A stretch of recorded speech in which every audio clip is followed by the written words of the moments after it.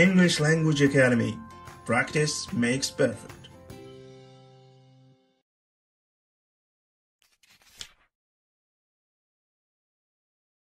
Listen and practice. Hello, everybody. Good afternoon. Today, I want to talk about a very interesting wedding tradition in America. It is common in many other Western cultures too. The tradition is that every bride is supposed to wear something old, something new, something borrowed, and something blue on her wedding day. The saying comes from an Old English nursery rhyme. Something old helps the bride remember her family history. It is often a piece of jewelry from the bride's grandmother. Something new is a symbol of the couple's new life. It is usually the bride's shoes, but it could be anything. Something borrowed represents the importance of friends in a marriage. It can be anything given to the bride by her closest married friend. Finally, something blue is worn because the color blue symbolizes purity and loyalty. It can be anything from a piece of clothing to a flower. This tradition has been around for many years and is still very common.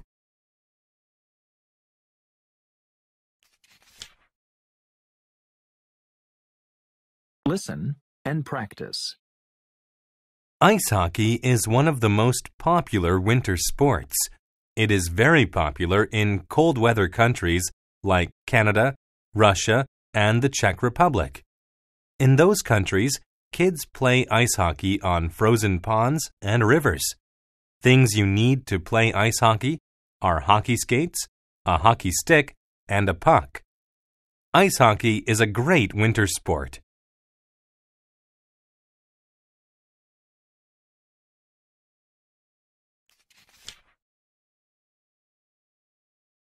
Listen and practice.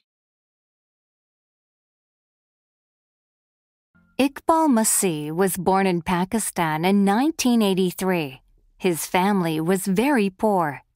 When he was 4, they could not repay a debt, so they sold him instead. Iqbal had to work in a carpet shop. That's all he did, 14 hours a day, 6 days a week. One day, Iqbal learned this was illegal. He decided to escape, but the local police caught him and brought him back. It was illegal, but the shop owner paid the police, and they ignored the law. Iqbal tried again and again. Finally, he succeeded, and then helped other children do the same. He saved over 3,000 children this way. He began traveling around the world. He taught adults about the problem of child slavery. Tragically, Iqbal was shot and killed in 1995. The crime remains a mystery, but Iqbal's fight still goes on.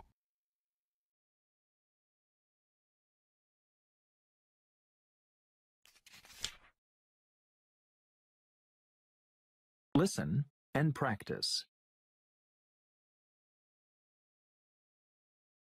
In 1968, Lena Maria Klingvall was born. She was a healthy Swedish baby with a beautiful smile. But she was a little different. Lena had no arms, and her one leg was much smaller than the other. This did not stop Lena. She learned to use her feet like hands. She learned to swim, too. She was good at it. In 1988, she went to the Paralympics in Seoul. She got 4th place. After that, Lena studied music in college.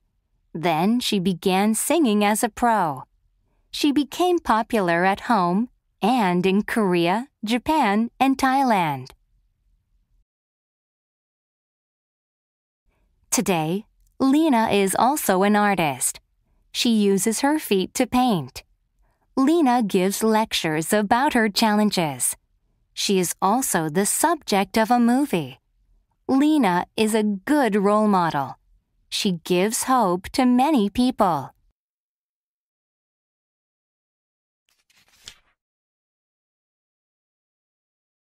Listen and practice.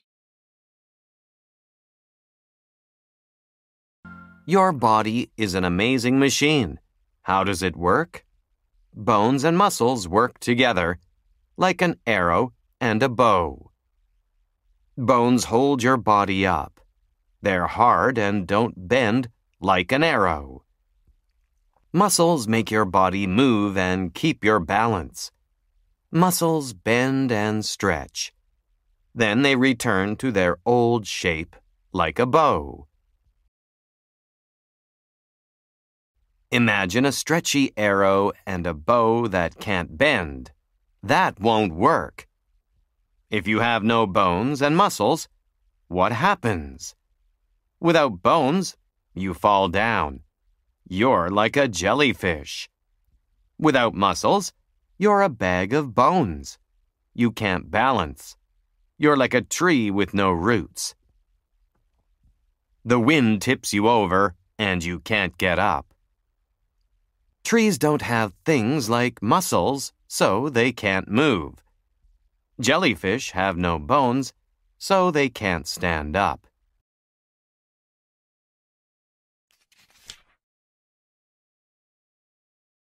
Listen and practice. The Sahara Desert is the hottest place in the world. It is in northern Africa and covers 11 countries. It is really hot there because it's near the equator. The desert is the same size as the United States. Only a few animals live there, like camels, goats, and vipers. And only a few plants can live there, like cactuses and olive trees. Not many people live there either, because there isn't enough water. There are even huge sand dunes as high as 180 meters.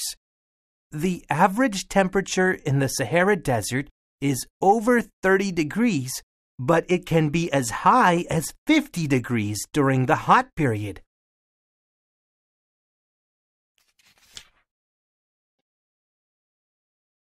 Listen and practice. Wind energy. Wind is moving air.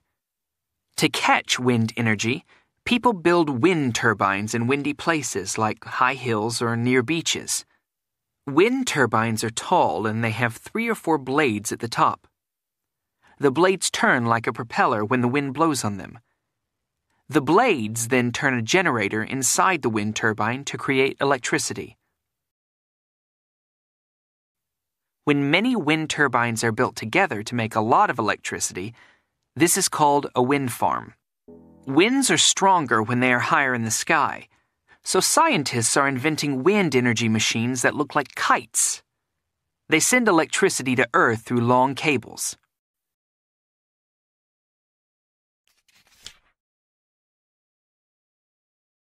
Listen and practice.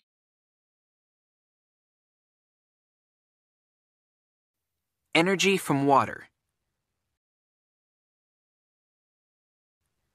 People can use the kinetic energy of moving water to make electricity. For example, water that moves down mountains moves very quickly, and so it has a lot of kinetic energy. In a hydroelectric power station, this water moves quickly into pipes, which push it through turbines. The water turns turbines that turn generators to make electricity.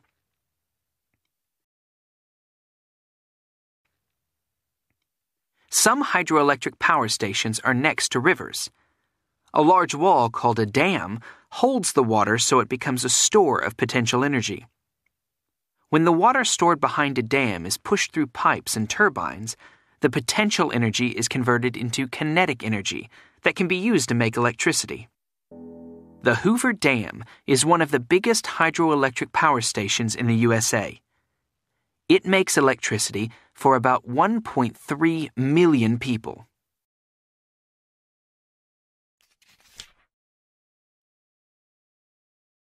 Listen and practice.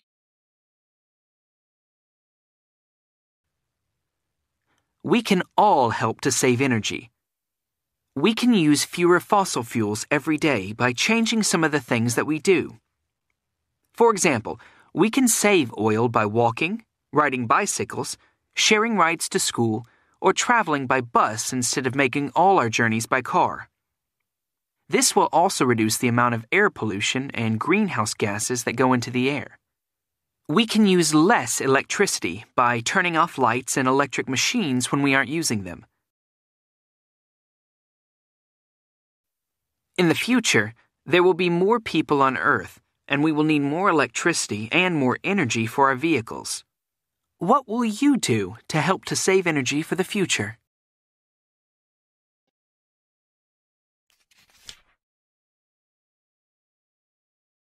Listen and practice. Are you worried about what to buy your kid for his or her birthday? Then come over to Charlie's Sports Shop. We have all kinds of fun sports equipment, motorized scooters, balking stilts, and luge boards, to name a few. If your kid loves exercising, I suggest balking stilts. Balking stilts are spring-loaded shoes that make you jump high like a kangaroo. If your kid is an adventurer, a luge board will do. A luge board is a type of high-speed skateboard you lie down on. If your kid is busy and has to get around to places fast, a motorized scooter would be a perfect present. They are gas-powered scooters that go really fast. Just remember, all these sports are a little risky, so don't forget to buy your kid a helmet too.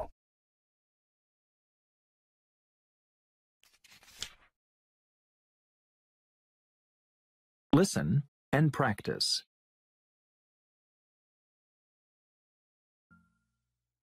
Look in your refrigerator. Where did all the food come from? Of course, it came from a farm or the ocean. You picked it up in the supermarket. But where was the farm? And which ocean? Most people don't know, but they should, because their choices affect global warming. It's all about the distance your food travels. Transporting food burns fuel. The longer the distance, the more fuel it takes. Of course, burning fuel adds CO2 to the atmosphere. The CO2 traps heat from the sun, and that raises the Earth's temperatures. Scientists agree that this will cause environmental problems.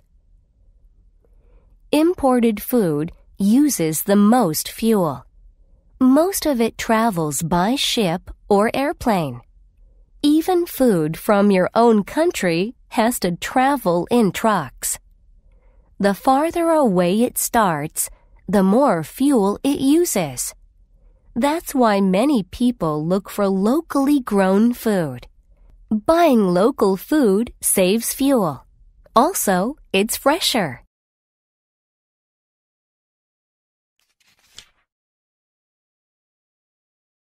Listen and practice.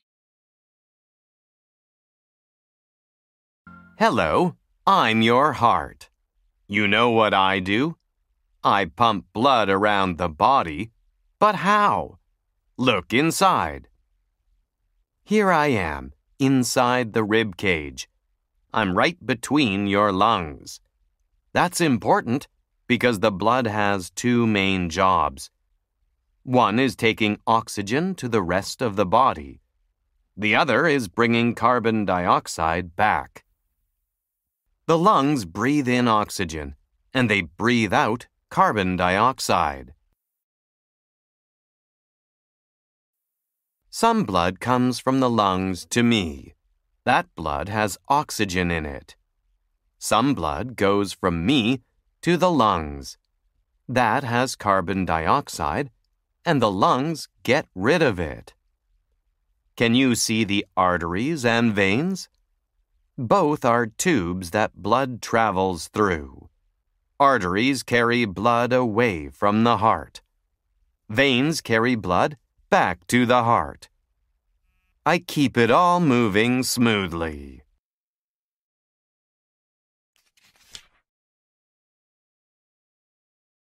Listen and practice.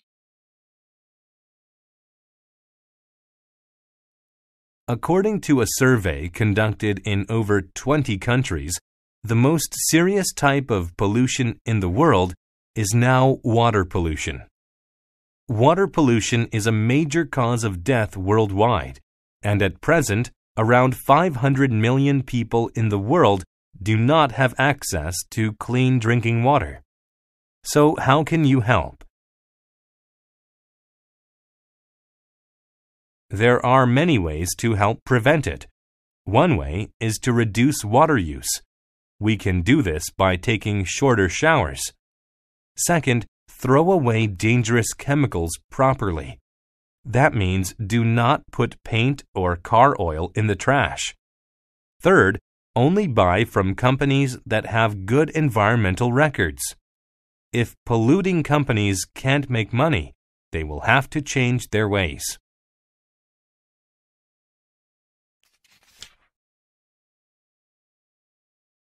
Listen and practice. Hello, everyone. Good afternoon. My name is James Richardson, and I am from the Olympics Committee. The topic of my speech today is the differences between the Summer and Winter Olympics. I want to start by saying there are two kinds of Olympic Games: Summer Olympic Games and Winter Olympic Games. First, I will talk about the Summer Olympic Games. The Summer Games are bigger than the Winter Games. In the Summer Games, over 200 countries compete. Also, there are more than 40 different kinds of sporting events. But the Winter Olympic Games are much smaller than the Summer Games. In the Winter Games, just around 80 countries compete, and there are only 15 sports. While they are different, both the Summer and Winter Games are very popular worldwide.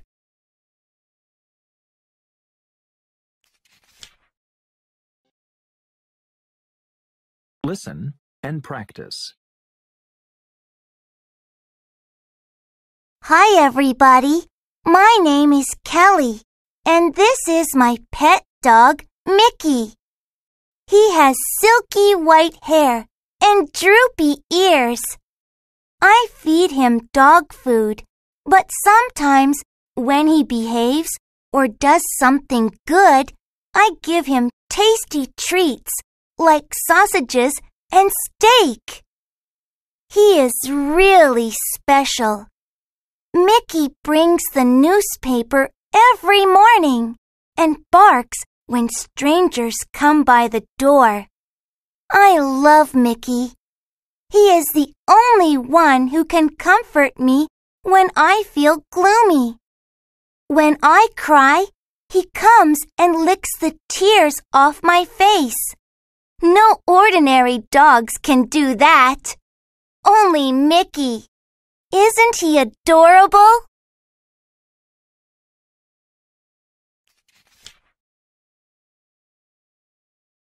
Listen and practice.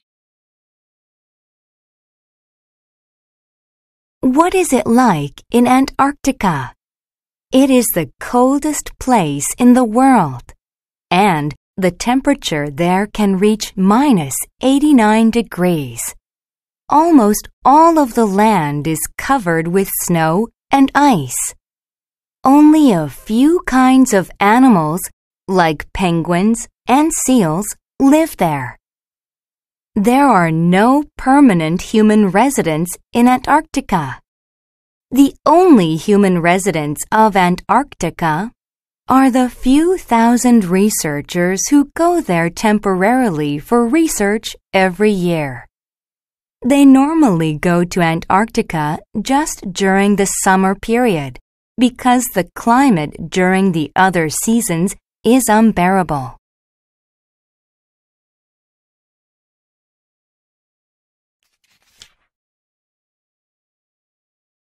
Listen and practice. My name is Susie Kim. Today, I am going to give a presentation on my role model. Thank you for coming, and I hope you enjoy my presentation. My role model is my older cousin, Veronica. Ever since I was a little girl, I have always admired Veronica. Why? To start with, everyone at school knows her and wants to be her friend. That is because she is very friendly and kind. Veronica is also really smart. She gets really good grades and is going to a famous university next year to study engineering.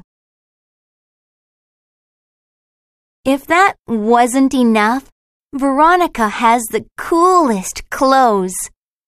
All my friends say she has the best fashion sense. And, of course, Veronica is very pretty. She must be the prettiest girl at our school. I hope when I get older, I can be just like Veronica. It is all I want in the whole world.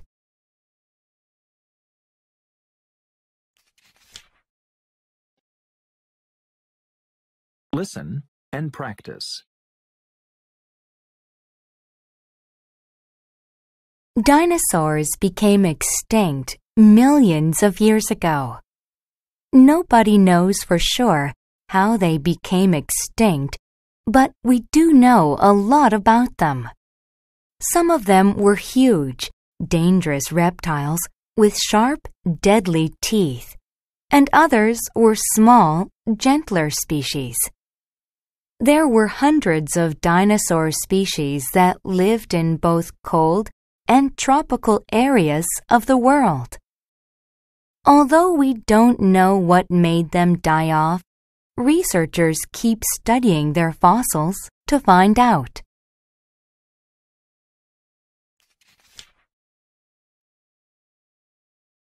Listen and practice. Scorpions are one of the most deadly animals on the planet.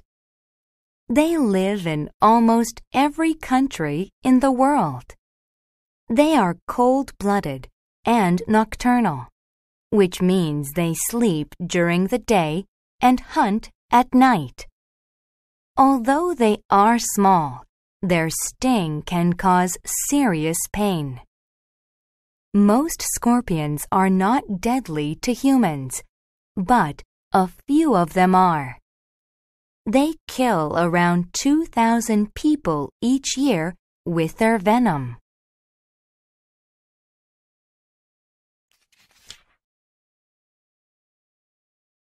Listen and practice.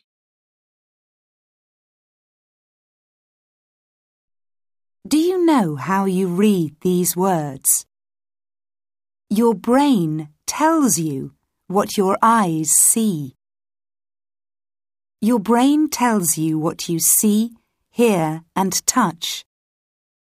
It tells your muscles when to move. It helps you to write, speak, draw, and do puzzles. Your brain is amazing. Your brain works all day and at night when you sleep. At night, it makes you breathe, and it makes your heart work. At night, your brain helps you to remember things that you learn in the day.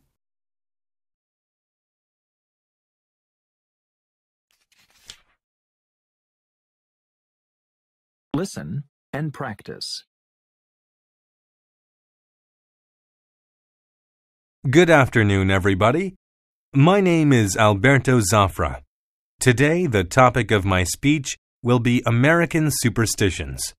We don't have enough time to go over all of them, so I will just talk about my favorite 3. Number 1. Americans say God bless you when someone sneezes. They do this because long ago, people thought when a person sneezed, evil spirits could enter his body.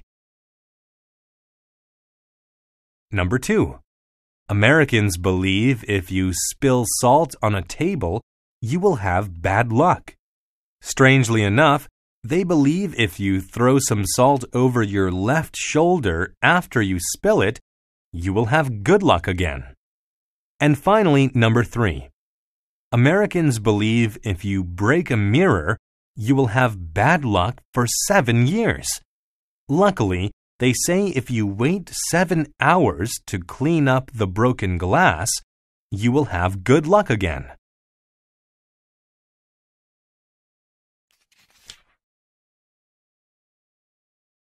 Listen and practice. Many young people around the world become scouts. Scouts is an international organization for boys and girls aged 7 to 17 who want to learn about the outdoors. Scouts learn outdoor skills, leadership skills, make friends, and have fun. Camping is a very traditional scouting activity. During a camping trip, Scouts go hiking and practice the skills they learn during scouting meetings. At night, they often gather around a campfire to tell ghost stories and sing songs. Many Scouts say that camping is the best part of being a Scout.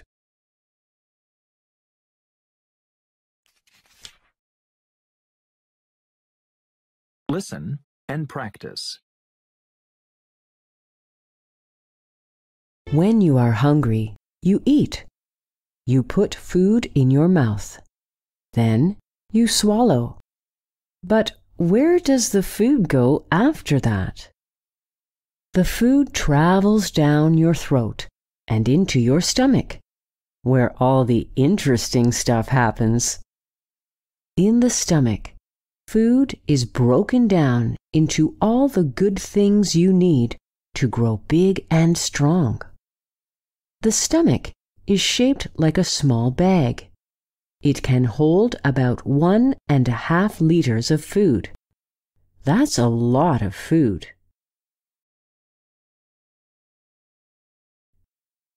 There are special juices in the stomach that break the food down into really small pieces. A person eats about 450 kilograms of food each year. Imagine how busy a stomach is each day. That's why we have stomach aches sometimes. Too much food or the wrong kinds of food can make our stomachs hurt. Now you know what happens to the food you eat.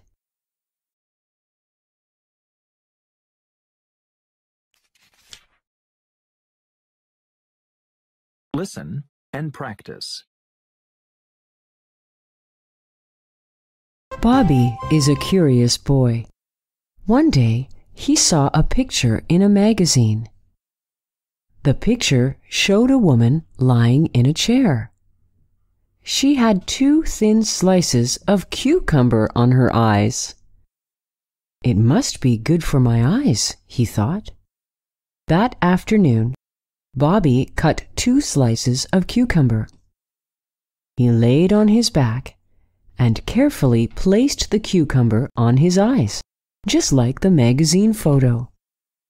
He felt so relaxed that he fell asleep. When Bobby's mother came home, the house was quiet. She wondered where Bobby was. Maybe he is sick, she thought. She went up to Bobby's room and found him sleeping with his 2 huge cucumber eyes. "Ah!" she gasped in surprise. But when she found out what Bobby was doing, she laughed. What a curious little boy!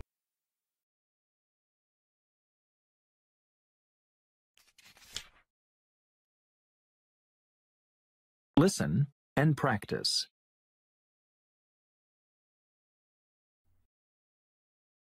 Rico's mother tells him a story about a big bird.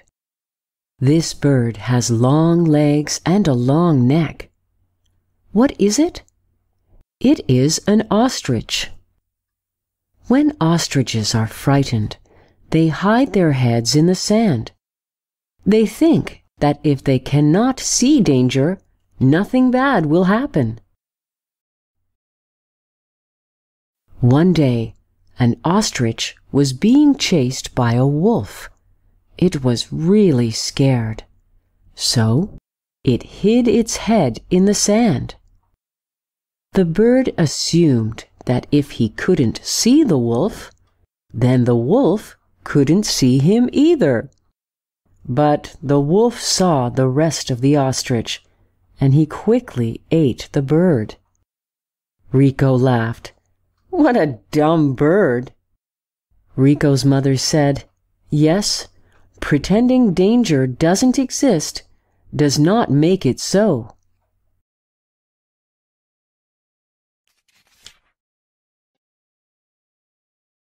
Listen and practice. I ran inside feeling really excited and nervous. That's when Dad explained it all to me. This happens every 18 years. That's why I had never seen it before. I'm only 10. So why did it look so big and bright?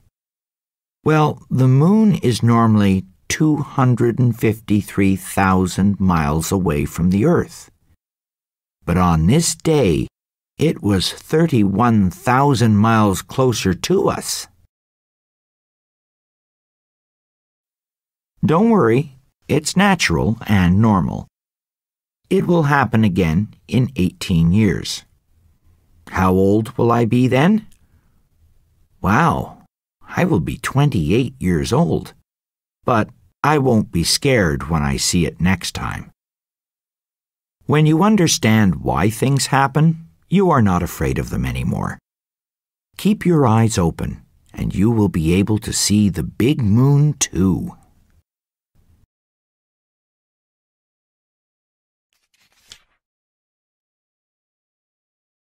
Listen and practice.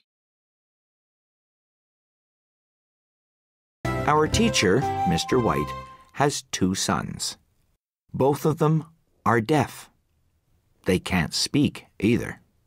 When the first boy was born, they found that he could not hear sounds. In great shock, Mr. White and his wife went to many different hospitals to seek treatment. After 3 years, their son still could not hear sounds. They accepted the fact that their son would never hear anything. His world would be silent. A few years later, their second son was born. Like their first child, this son was deaf too. After talking to experts, they learned that the reason why their children were born deaf was defective genes. Even so, Mr. White loves his sons very much. Every day he sends them to a special school. The 2 boys are very smart. Mr. White uses sign language to talk to his sons. He taught us some sign language too.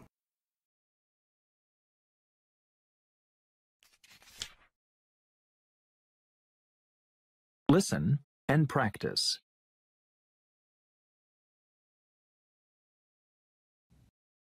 Believe it or not, you can greatly improve your health in 10 very simple ways.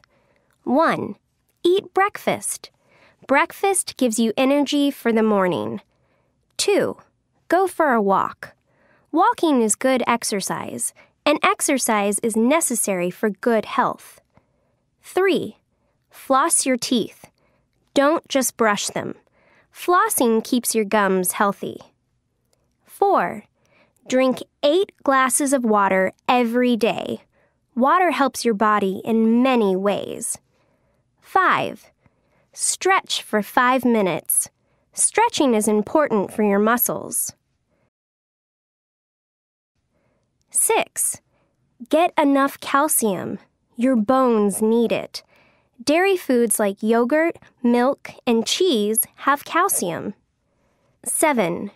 Do something to challenge your brain. For example, do a crossword puzzle or read a new book. 8. Take a time out, a break of about 20 minutes. Do something different. For example, get up and walk, or sit down and listen to music. 9. Wear a seatbelt. Every year, seatbelts save thousands of lives. 10. Protect your skin. Use lots of moisturizer and sunscreen.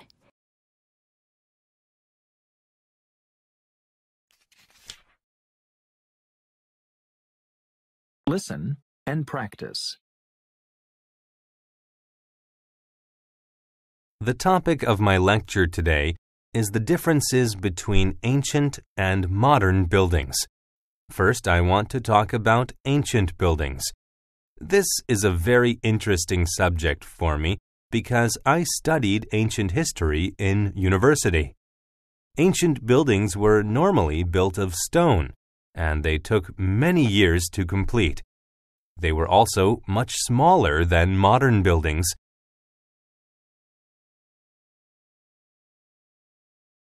The tallest building of the ancient world was the Pyramid of Giza in Egypt. It was 146 meters tall. But now let's look at modern buildings. They are a lot different from the buildings of the ancient world. They are normally built of steel and concrete, and they only take a few years to complete. They are also much bigger than ancient buildings. The tallest building of the modern world is the Burj Khalifa in the United Arab Emirates. It is 818 meters tall.